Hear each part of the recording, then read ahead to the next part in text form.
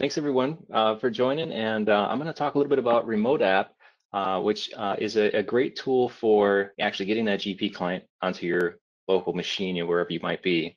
So let's take a peek. So RemoteApp is, if you've heard of remote desktop before, it is a type of remote desktop, but as you'll see in the demo I'm going to provide, it's without the desktop. It's kind of like the application stripped and just delivered, independently to your workstations.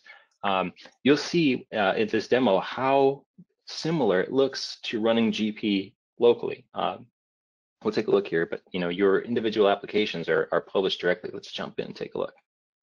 So this is my demo machine. This is just a Windows 10 virtual machine. And if we were going to add this machine to RemoteApp, it's very simple. You'd get a link once you have RemoteApp set up in your environment, and you would just paste the link after opening up this remote app window here in the add remote app and desktop sections. You paste a link in here, you'd log in, and then what it's going to do is publish the remote app applications to your desktop, and they look just like they're installed locally. They're in your start menu and everything.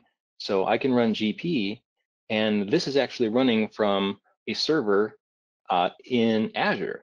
And so the nice thing is, it doesn't matter how bad my home internet is. If it's good enough to browse the web, it's good enough to run GP, because I'm just sending the screenshots, the keystrokes, and the mouse clicks into my workstation here. I'm not doing the whole client locally, which is also good, because if my internet is interrupted for some reason, I'm not going to corrupt that batch that I was working on. I can reconnect to that session, because the session is actually running on a server in Azure. I'm just kind of looking at it and controlling it, remotely.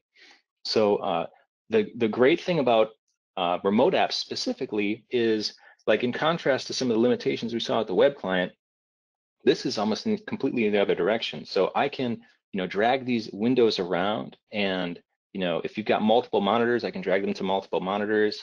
Check out the start taskbar, integration as the arrow peak, look just like it was installed locally. And so, I can work independently with these windows in GP, move them around, and say I want to email this document. I can click on that right there. It's got Outlook integration with Office 365. If you're using that, I can send that out directly. I'm gonna run an email locally on my VM here, and I can see that invoice gets sent out just there like that. And you can customize these word templates, put logos on them, that type of thing. So you've got a lot of capability.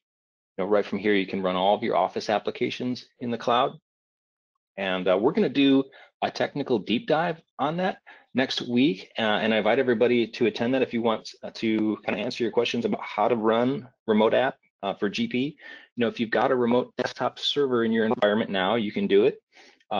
You don't need to be in Azure or on Crestwood Cloud to implement this. And we want to help everybody get to a remote working model as quickly as possible. So if you can't do lift and shift into Azure in time, that's okay. But if you are interested, we're gonna talk through the technical pieces of getting remote app implemented in your environment, and also how Crestwood Cloud fits in. Our product, Crestwood Cloud, is hosting your ERP in Azure.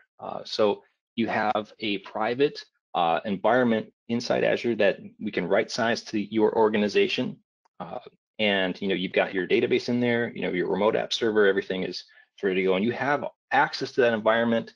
Since it is just for each client, you've got the ability to go in there and make changes. If you have to run custom reports, or if you need database level access and stuff like that, it's no problem. We can provide that. But the Crestwood Cloud product also includes the backups, which are delete protected. So it's really nice. The best kind of a backup is a backup that you don't have access to delete, that I don't have access to delete either.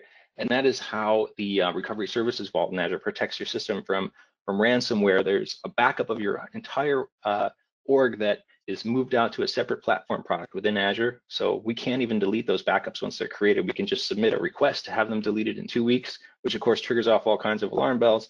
And that's great, because then if your environment, worst case scenario, ransom attack happens, it's trivial to just roll it back to the instant snapshots that were last available. We can also do we call full recovery mode in SQL, so we can back up and restore at any time, not just when a backup was taken, like daily, but at like 12:56, before a batch was run that damaged some data, because we've got that kind of real tape backup of the SQL transaction log. So of course you can connect from anywhere, like we just looked at on many devices, and it's SSL secured. So it's great to have that flexibility if you're in a coffee shop or wherever you might need to connect from, to be able to access your GP from anywhere, like we just demoed. And the whole environment is monitored and maintained by Crestwood. So if there's high CPU or if you run out of disk space, we're getting alerts, proactively reaching out to clients and saying, hey, we need to take a look at your environment, something's going on. We're also doing the patching and the security monitoring for the environment too, to make sure that it's up and stable, and that, got all the latest security and updates from Microsoft and Office and Windows. So really an easy way for users to get in and have access to GP from anywhere. Okay, great. And one more. This just says, to move to the Crestwood Cloud, you have to upgrade the system. Oh, Ben, I'm going to let you take that one. No, you don't have to. And although we do recognize that it's usually an ideal opportunity to do an upgrade, it's not necessary. We can support versions of GP all the way back to 2013. So especially if you're looking to move very quickly, which the current climate kind of requires, no, an upgrade isn't necessary. They would call that a lift and shift, where we would just take the existing known good combination of GP and any ISVs that you have, and just bring those right into the cloud, to get you up and running as quickly as possible.